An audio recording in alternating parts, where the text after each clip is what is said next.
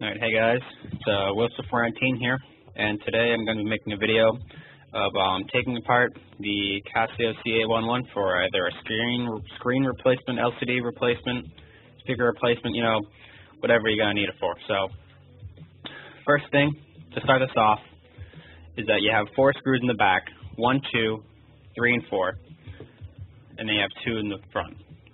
You need to take those out, and they are kind of like an inverted triangle type.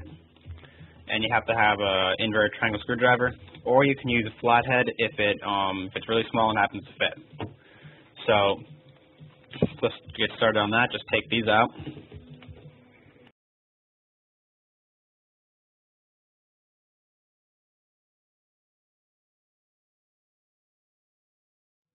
All right, got those off. The next step, take a flathead screwdriver, and you want to go right along the edge. There's like a little hole right here. See if I can get this in the camera view here. There's a hole right here on the back that the screwdriver just happens to fit into. And then there's one to the right of the power button that it fits into. So basically you want to twist into that. Go down here and twist into that.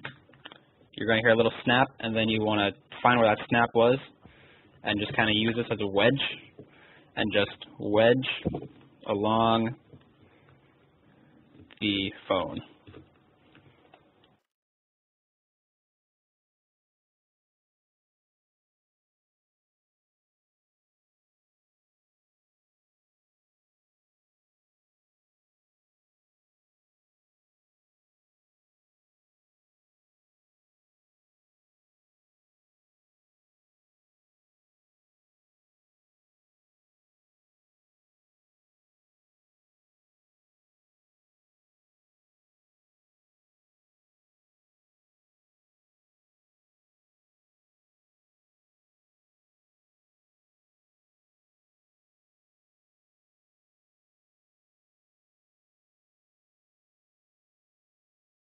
A little bit of sticky tape there, not a big deal. Then you can take off this piece here. You got these 2 pieces that come off, and then you can get off these pieces here. So this comes off. Now you got the next screws. You got 3 screws, 1, 2, 3 on this side, and then you got 1, 2, 3 on this side, and then there it is. You got 1 more up here, and 1 more down here. So let's go ahead and take those out.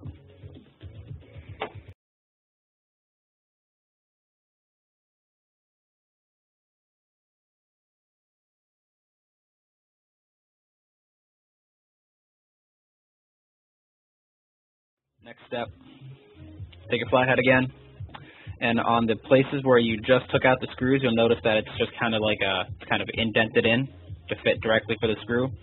You can just kind of go along there and just pry that. Same thing down here, pry it out, and it should just come right out. Now along the back here is where you want to pry a little bit and pull out. When you pull out, it just kind of comes out. And there you go. That piece is out. Next part, you have all these connectors here. You want to take these connectors out. Like, you want to take that one out. You got one there.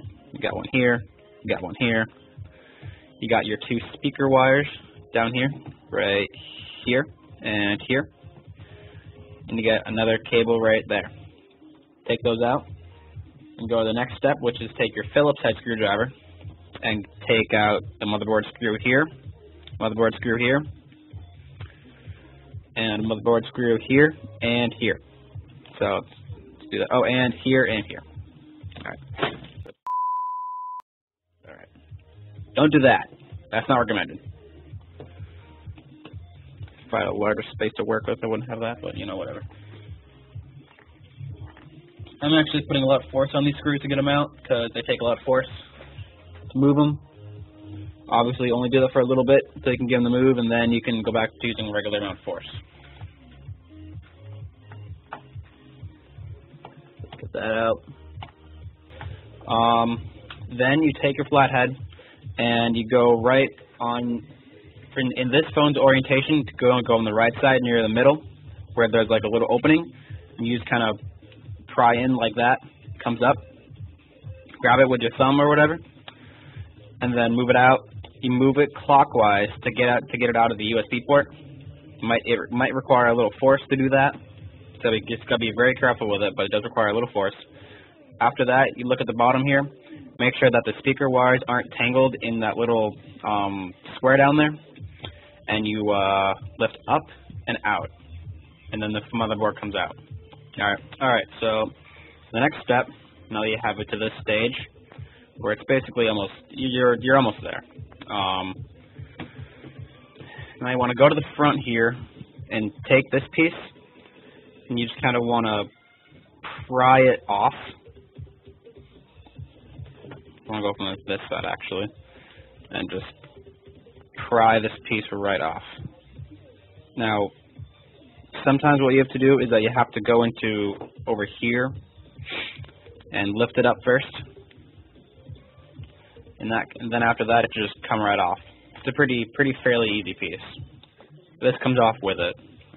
Mine it was like that, but I mean I'd already gone through this to make sure it works. So there's that. After that, you take this little piece down here, this little volume rocker piece, or at least where the volume rockers would be, and just kind of wedge in, push out, comes right out. After that, go back to the front and work on these pieces here. You want to take this silver piece out first. It might be a little sticky for you when you try to take it out.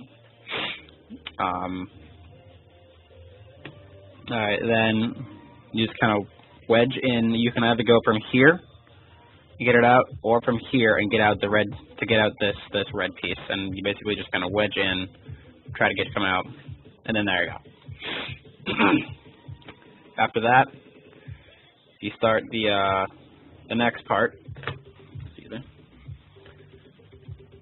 The next part, you got to be really careful. Well, I mean, you got to be careful with this entire thing, but if there was ever a point of being most careful, it would probably be here. You want to take this and wedge in between the glass and the plastic, and carefully bring this out. Now, your first intention is going to be to use whatever is below it as a lever to try to pull it out, and you don't want to do that because underneath that is the LCD, and you don't want to crack the LCD. So you just got to be really careful. Go along the edges. Don't really poke that much into it, and just kind of carefully go along the edge here to take out the glass.